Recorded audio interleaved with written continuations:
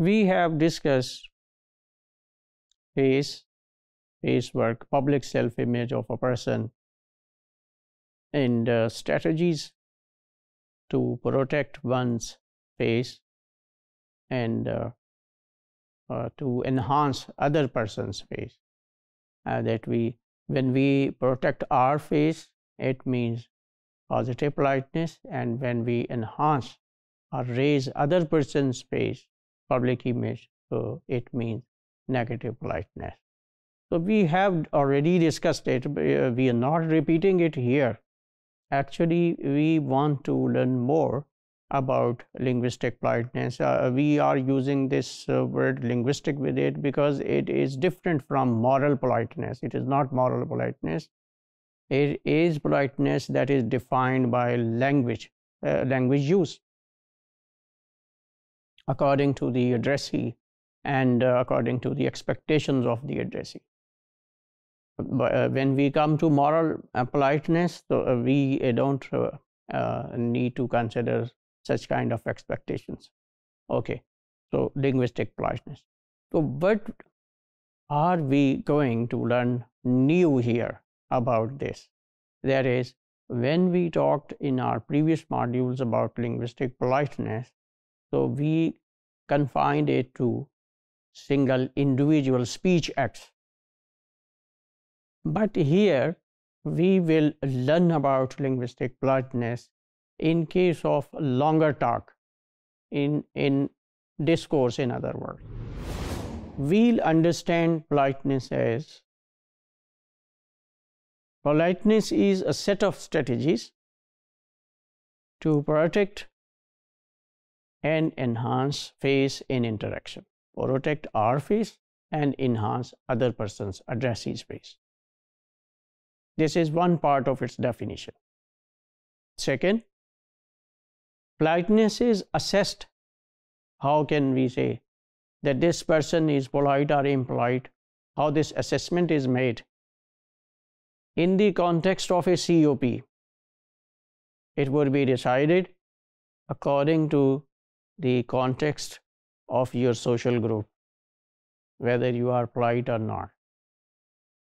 Third, politeness is invisible. It is something abstract.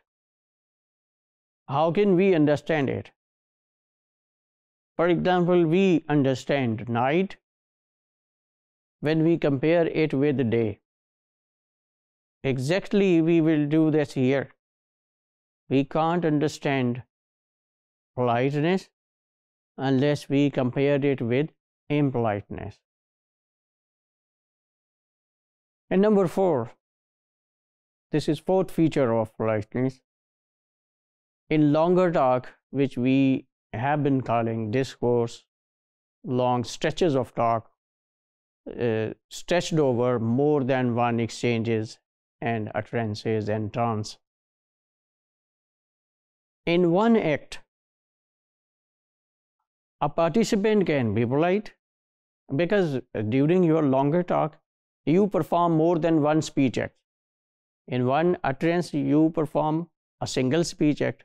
But when there are more than one utterance, so definitely there will be more than one speech act.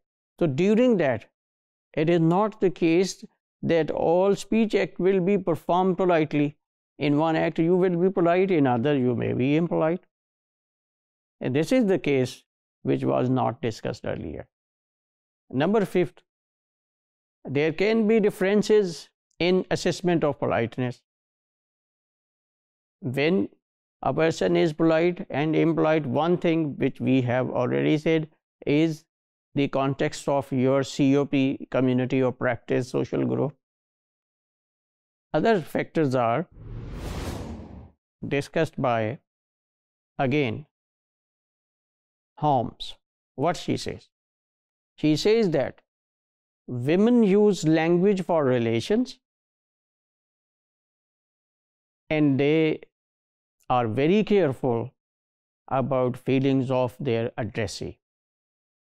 So they are more polite. This is our opinion. And men, they exchange information.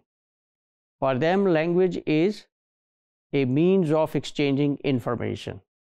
They are not interested in relationship, in social relationing. So they are less polite. This is her analysis.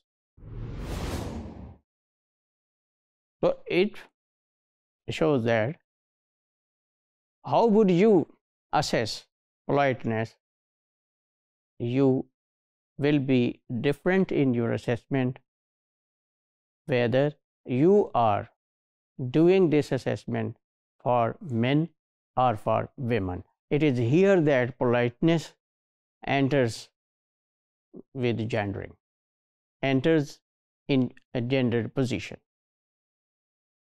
So here in this module, we have talked about 6 features of linguistic politeness, where when we are involved in discourse.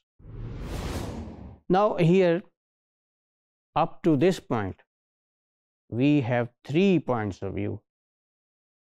Number 1, Lekers. Number 2, Brown and Levinson.